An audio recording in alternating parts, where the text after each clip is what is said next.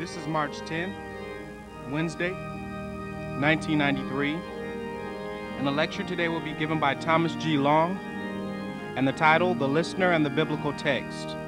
The prayer and introduction will be done by Charles B. Bugg, who is the Carl E. Bates Professor of Christian Preaching.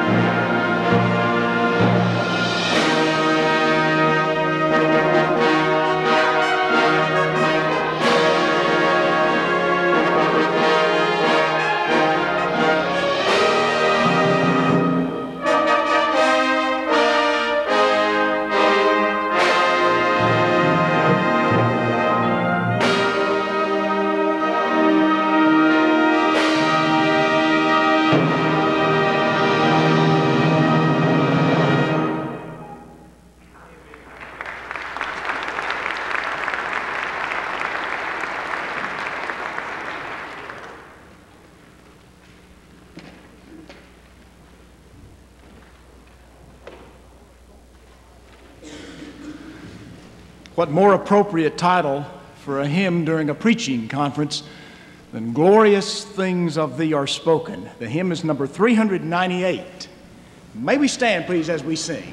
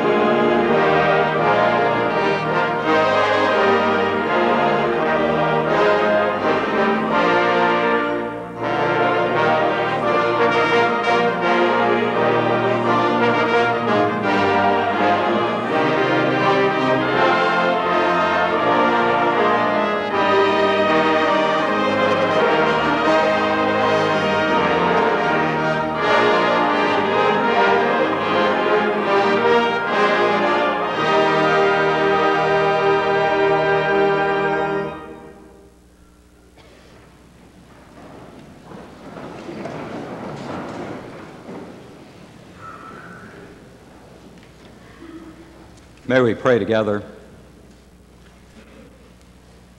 O God, we are grateful for the proclamation of your word and for the times when the ordinary words of some preacher became the extraordinarily good word for our lives. Bless this time together so that whatever we have brought to this place, we will leave reminded of your grace and your mercy. Through Christ our Lord we pray. Amen. I first met Tom Long in 1984. Fred Craddock and he were teaching a class for ministers at Candler School of Theology. I thought that anyone who would teach a class with Fred Craddock must be very brave, very foolish, or very good. I quickly found out that Tom Long was very good. Yesterday we heard preaching that moved us. An 8-year-old daughter, framed in the afternoon sunlight as she dances around the room, becomes the inbreak of the future. Kindness, a perfectly civil word, explodes into civil disobedience. And we all look out the window at the presbytery meeting and wonder if the person on the street is more problem than potential, and what that says about us as ministers. Tom Long is an exceedingly gifted preacher, and whatever package of gifts we bring to the pulpit, he gives us a window to see more clearly the power of what can happen when we preach faithfully. But those who have gotten to know him also appreciate his warmth outside the pulpit. While Dr. Long teaches at Princeton, he is a native of Atlanta. When I picked him up at the airport Monday night, I found out that he was coming from West Palm Beach, Florida. I thought maybe he had been on some religious pilgrimage or lecturing on something like preaching in the tropics. What he had been doing was watching the Atlanta Braves in spring training. Maybe he was gathering some illustrations. The way that shaft of light falls on Deion Sanders as he gracefully glides to the outfield. The inbreak of the future and the World Series. Or more probably, he was enjoying himself and nobody knew that the fan with the Bermuda shorts and the Atlanta Braves t-shirt was a distinguished professor of preaching and worship at Princeton Theological Seminary. We are glad Tom Long is with us, and we welcome him as he speaks today on the listener and the biblical text. Thank you.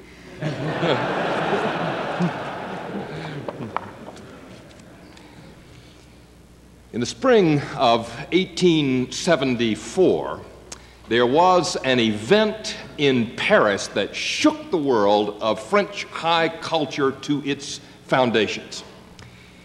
Before this event was concluded, there had been civil disorder, virtually riots in the streets, and the police had been called out to restore order. What had caused such a disturbance in polite French society? An art exhibition in the studio of Félix Tournichon.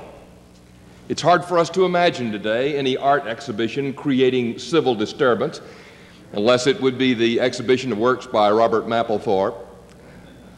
But they did in those days in Paris. It was an exhibition of paintings by the rising and uprising new artists by the name of Degas, Cézanne, Pissarro, Manet, Monet, Renoir.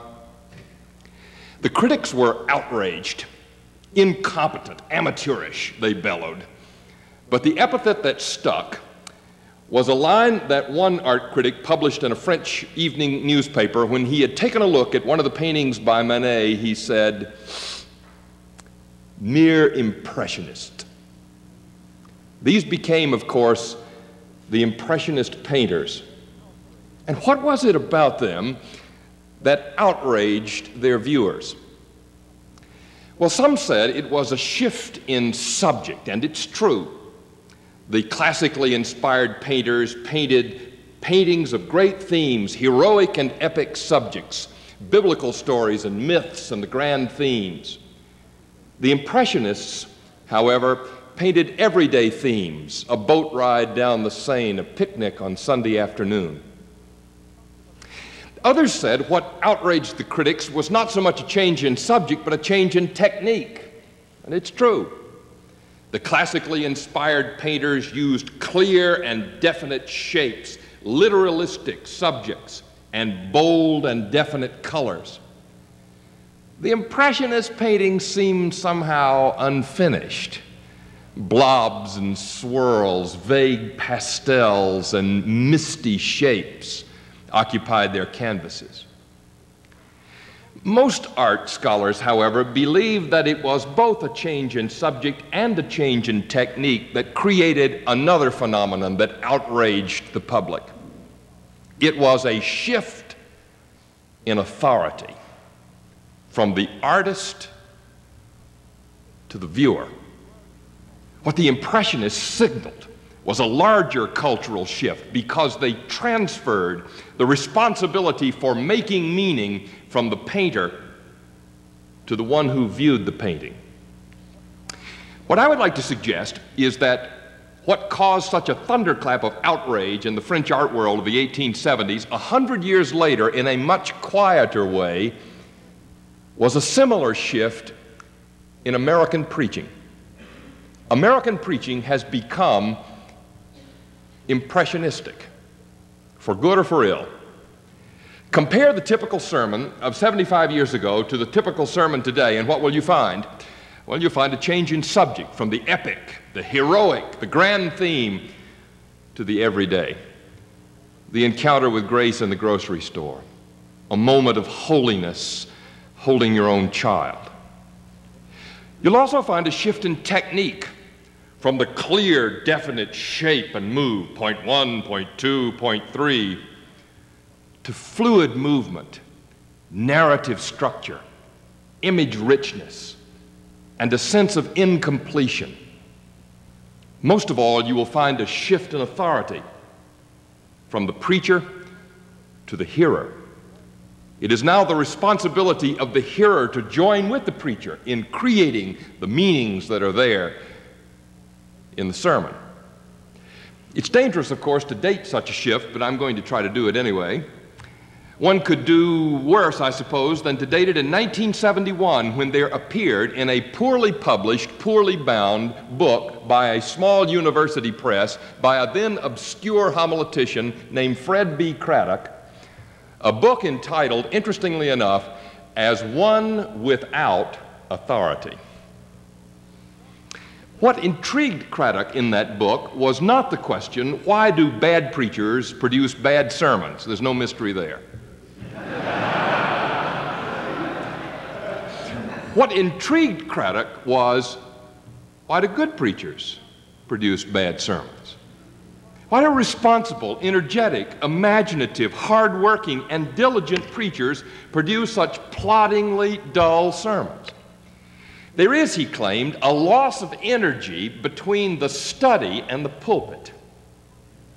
What happens is that in the study, the process is one of discovery. In the pulpit, the process is one of debate. In the study, the preacher does not know what to say.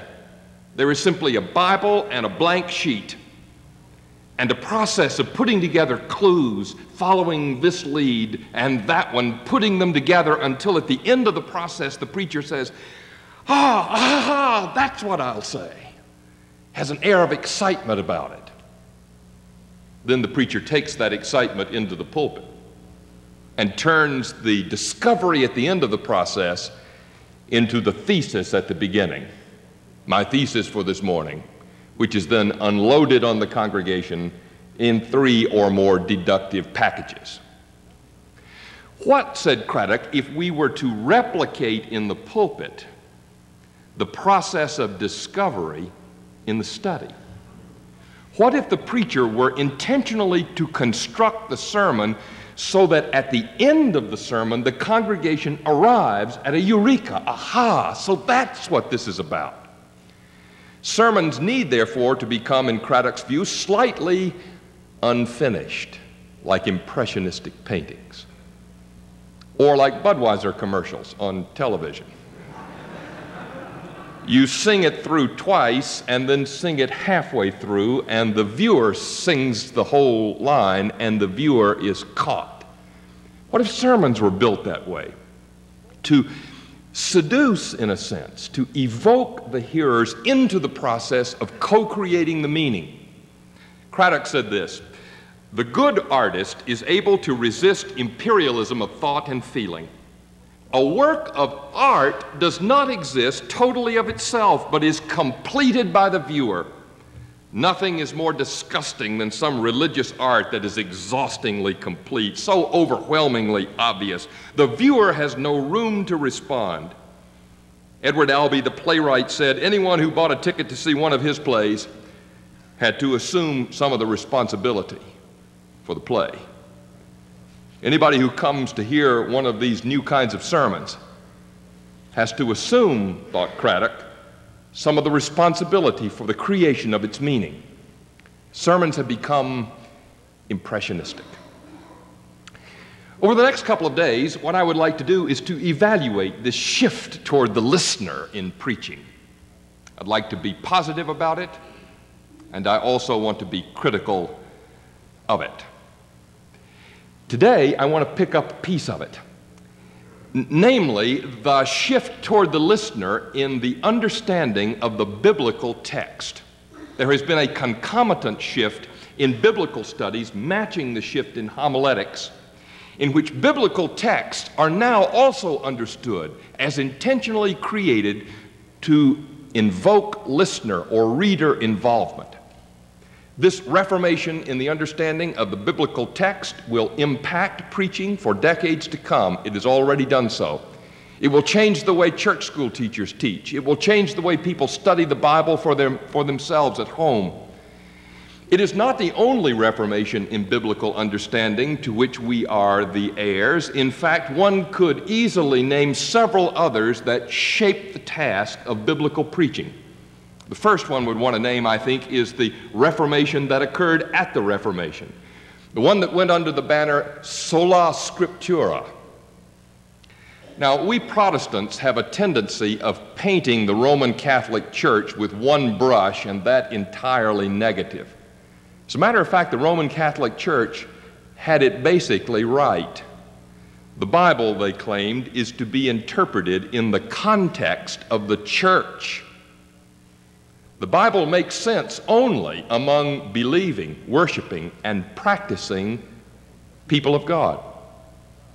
It makes no more sense outside of it than a TV guide would make in a land with no television. It is a document for the community that practices and believes its claims.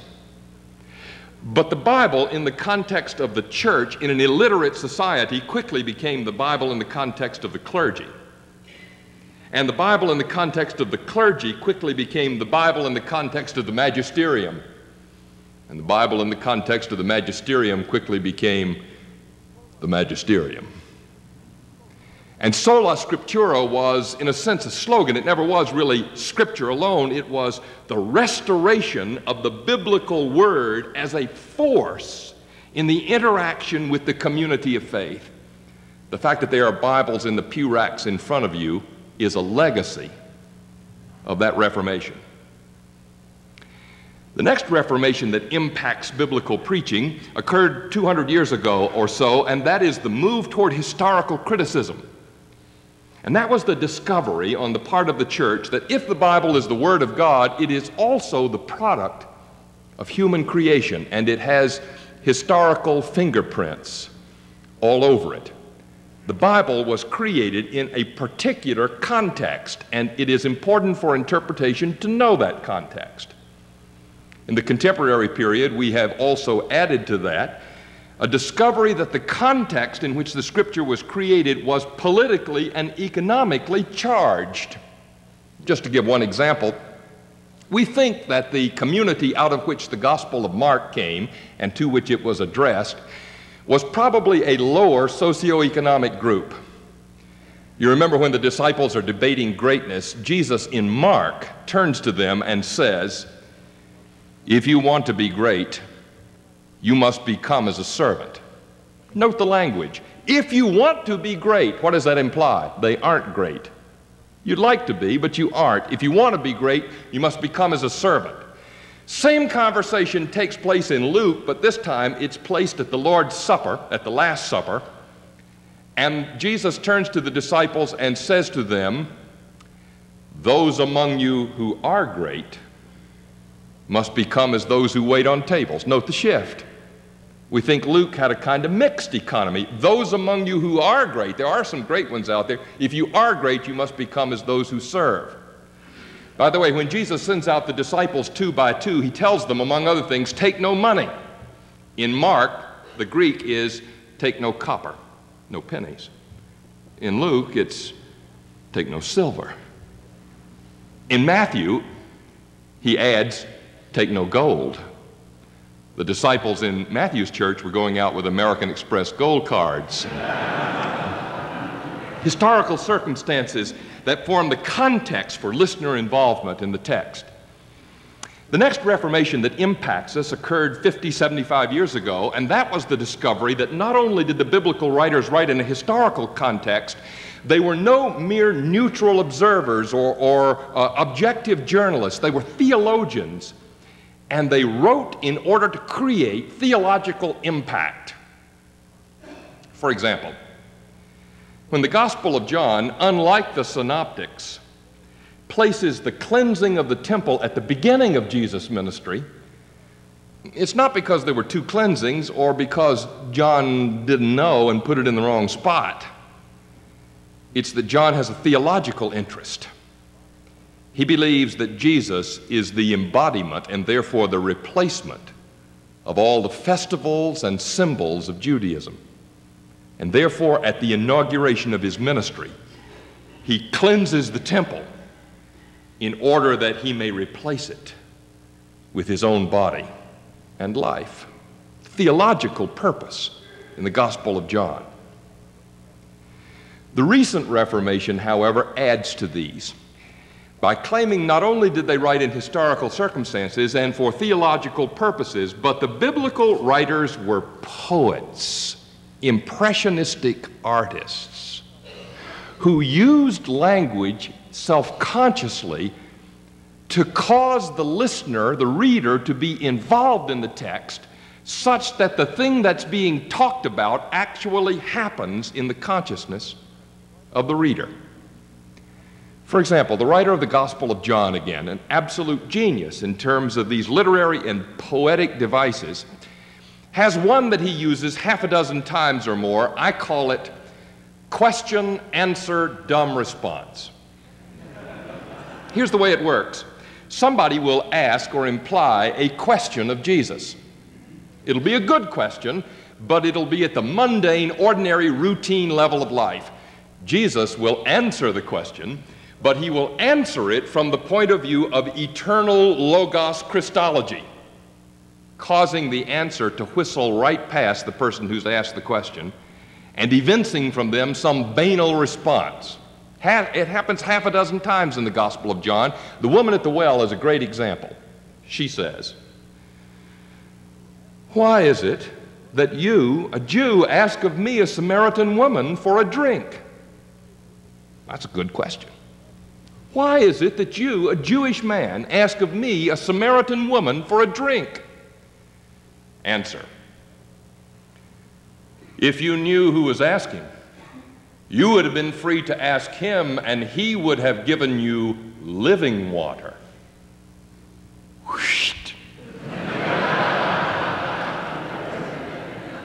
Where are you going to get this water? You hadn't even got a bucket. Question, answer, dumb response. Now, the effect on the reader, of course, is after you've been through that loop a half a dozen times, you finally get to the place that you say, wait a minute, he doesn't mean the water in the, he means. And when that occurs, the miracle of the Gospel of John has begun to happen. It's a literary device designed to create an impact, an involvement on the part of the listener. was reading in the Gospel of Luke the other day and got to the place where Luke says, "And the women and the others who were with Jesus watched the crucifixion from a distance." I thought to myself, that's odd. Why does Luke care to tell us how far away the women were from the cross? Does it matter if they were 5 feet, 50 yards, 5 miles? Why does he say they watched the crucifixion at a distance? Well, the Greek word there is makron. It means from afar, at a distance. And I decided to see if the writer of Luke Acts ever used that word in any other place. No, does he ever? 15th chapter. "And he said to himself, I will arise and go to my father and say, I am no longer worthy to be called your son. Treat me as one of your hired servants. But while he was still makron, his father ran to him." 18th chapter. 2 men went up to the temple to pray. One of them was a Pharisee, the other a publican. The Pharisee stood and said, "Oh God, I'm glad I'm not like other people. I'm not an extortioner. I'm not a deceiver. I'm a tither. I'm not even like this jerk over there." This jerk over there hung his head and stood makron. "Oh God, be merciful to me, a sinner." It's not just a measure of distance. It's a measure of humility. It's not just a yardstick, it's a theological concept about the posture of human beings before the grace of God. By the way, do you know how Peter concludes his Pentecost sermon? "This good news is for you and for your children and for everyone who stands makron." The poetry of the text, designed to generate insight and impact in the reader, the hearer. Now, I've given you, I hope that you have it, a copy of a few texts that, as far as there is time, I would like to take a look at this morning, to sort of get a hold of some of the poetic artistry of the biblical writers. The first one I'd like you to look at is on the side that says Mark and has the first chapter of Mark.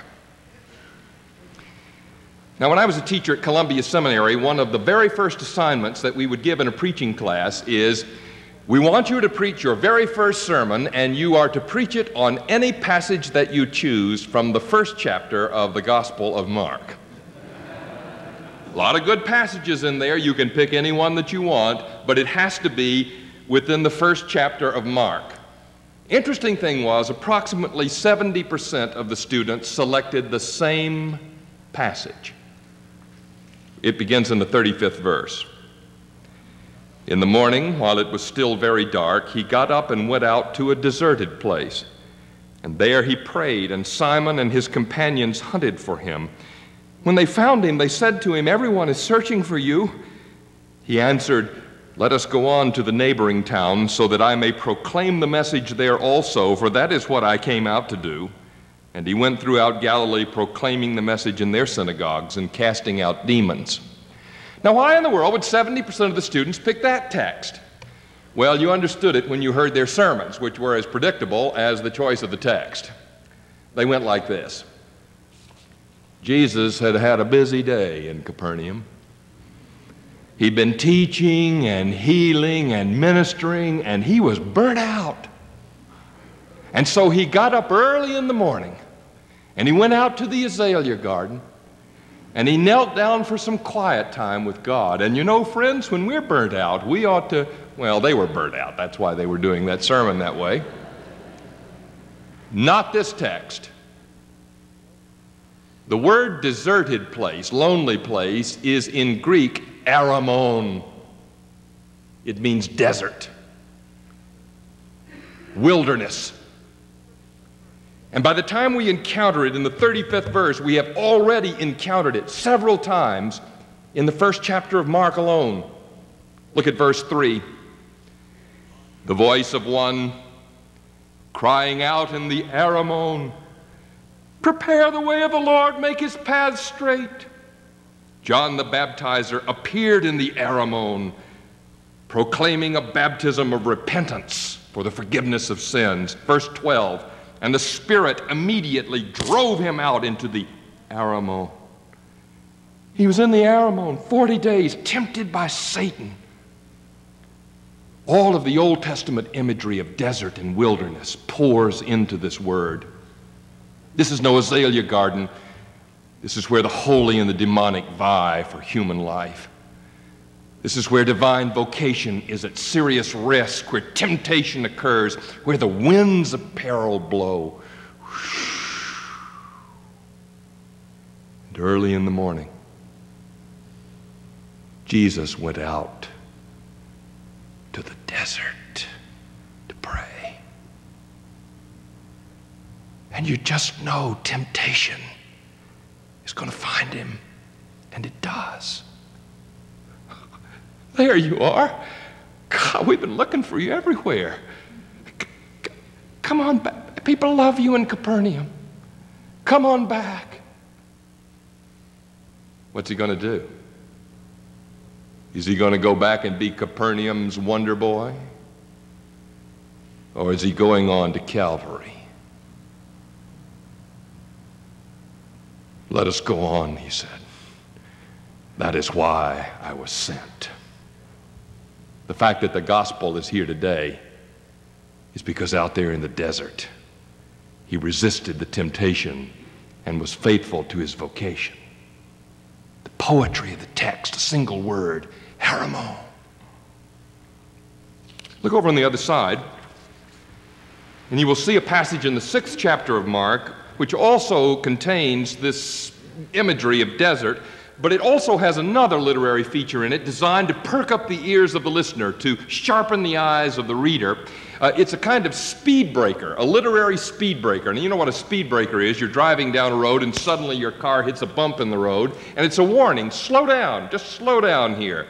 There's a speed breaker in this text for the reader. Slow down, see if you can find it. The apostles gathered around Jesus and told him all that they had done and taught. He said to them, "Come away to an Aramon all by yourselves and rest a while, for many were coming and going, and they had no leisure even to eat." And they went away in the boat to an Aramon by themselves. Now many saw them going and recognized them, and they hurried there on foot from all the towns and arrived ahead of them. As he went ashore, he saw a great crowd, and he had compassion for them, because they were like sheep without a shepherd. And he began to teach them many things. When it grew late, his disciples came to him and said, "This is a desert." Get the idea, this is a desert? "And the hour is now very late. Send them away so that they may go into the surrounding country and villages and buy something for themselves to eat." But he answered them, "You give them something to eat." They said to him, "Are we to go and buy 200 denarii worth of bread and give it to them to eat?" He said to them, "How many loaves have you? Go and see." When they found out, they said, 5 and 2 fish. Then he ordered them to get all the people to sit down in groups on the green. He ordered them to get all the people to sit down in groups on the green grass? Now there's a speed breaker. First of all, Mark is not a Technicolor writer.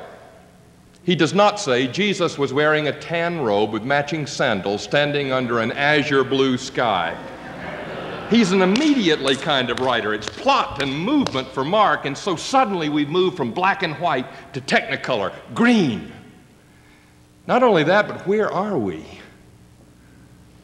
We're in a desert, and suddenly the grass has begun to flourish. Now, the readers of Mark are better at the Old Testament than we are, and probably the first thing that crashes into their minds, evoked by the poetic imagery of green grass, is the promise of Isaiah, the desert shall blossom. When? In the Messianic age. Get it? Not only that, he ordered them to get all the people to sit down in groups on the green grass. He made them to lie down on the green grass. He maketh them to lie down That's familiar. How does that begin? The Lord is my shepherd, I shall not want, which throws you right back to verse 34. He had compassion on them because they were like sheep without a shepherd. Whew. The poetic language of Mark has galvanized in the consciousness of the hearer the Old Testament promises of shepherd and Messiah. Poetry of the text. While we're with Mark, let's look at the 13th chapter. This is the ending of what is known as the Little Apocalypse, or to put it in popular theological terms, the ending of the discussion in the 13th chapter of Mark about the second coming. And it ends this way. But about that day or hour no one knows, neither the angels in heaven nor the Son, only the Father. Beware, keep alert. You don't know when the time will come. It's like a man going on a journey when he leaves home and puts his slaves in charge, each with his work, and commands the doorkeeper to be on the watch. Therefore keep awake. You don't know when the master of the house will come, evening, midnight, or at cockcrow, or at dawn, or else he may find you asleep when he comes suddenly. And what I say to you, I say to all, keep awake. Now, flat-footedly, what this means is, I don't know when the second coming is going to be. The angels don't know when it's going to be. Only God in heaven knows when it's going to be. But I'll tell you what it's going to be like. It's going to be like a man who goes on a journey and he leaves the servants in charge of the house, but he doesn't tell them when he's coming back. So they always have to have one of them watching at the door to make sure that the house is clean and neat and ordered when he comes back. We don't know when he's going to come back. He could come back in any of the 4 watches of the Roman night. He could come back at evening, he could come back at midnight, he could come back at cockcrow, he could come back in the morning. Could come back in the evening. And when it was evening, Mark tells us, he was with his disciples and said to them, one of you will betray me. Could come back in the evening. Could come back at midnight. Later that night they went to the garden, and he said, watch while I pray. And he prayed that prayer with great drops sweating off his body. And he came out of the garden and he found them. Could come back in the evening. Could come back at midnight. Could come back at cockcrow. Weren't you with him? No. Yes, you were. I recognize you. You were with him. No, I was not. And the cock crew.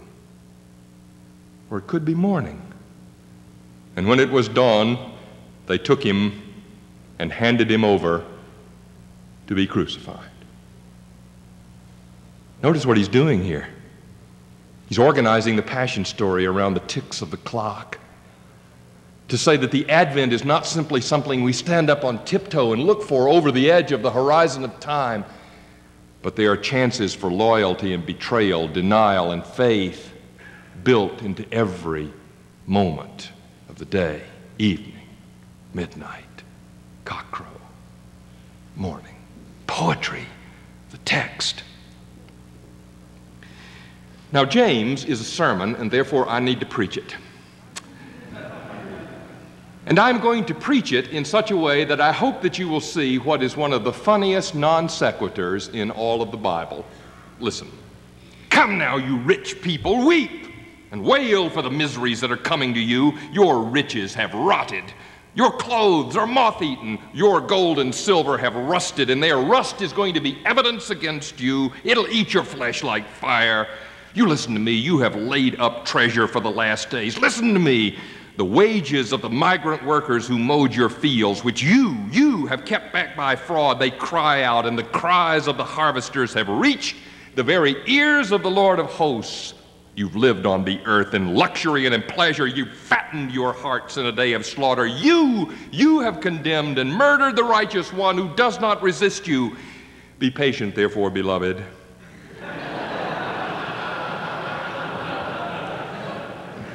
No. What's happening here is we know from internal evidence that the readers of the original sermon of James were themselves the migrant workers. They were the poor. They were the ones who had been defrauded and taken advantage of. And so their preacher, Brother James, at a significant point in the sermon, strides across the chancel, raises the sanctuary window, and shouts at the big house at the top of the hill, "You listen to me. You have defrauded, you have cheated, you have swindled, and you have oppressed, and the cries of the migrant workers and the farm laborers have reached the very ears of the Lord of hosts. You fattened yourself in a day of luxury. Well, your day is coming, I assure you. Be patient. Be patient, brothers and sisters."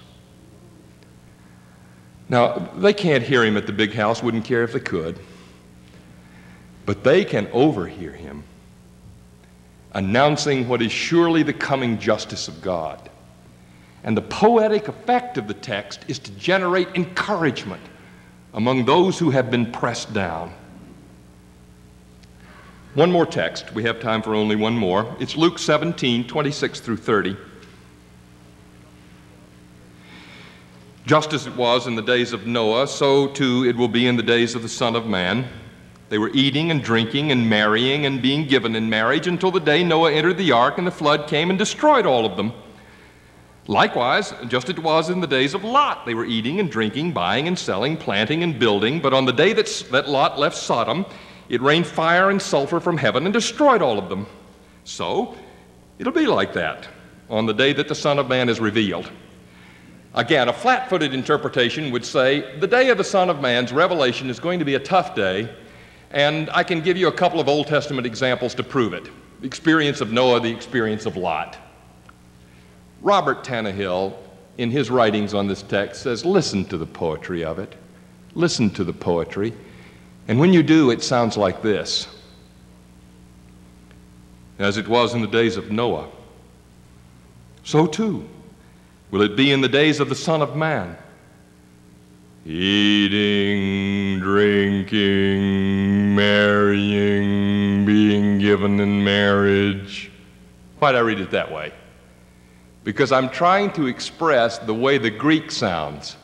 They're nya words. Ebanon, estanon, aganon. They're designed, said Tannehill, to create the very thing they're talking about, the sort of ordinary rhythms of life. They were eating and drinking and marrying, and the crisis happened in the middle of the rhythms of life. Likewise, as it was in the days of Lot.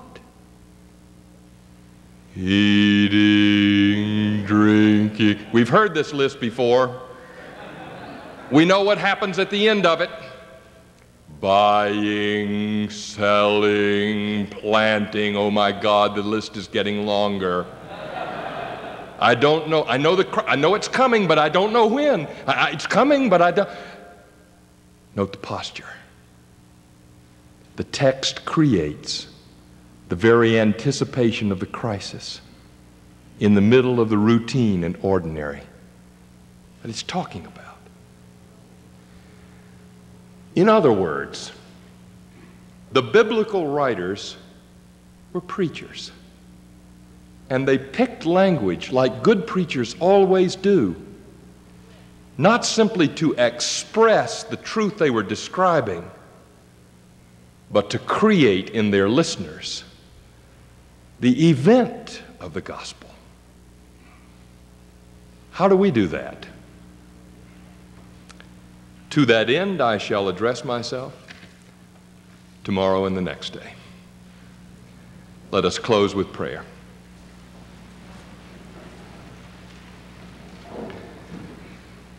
For all of those faithful witnesses, O God,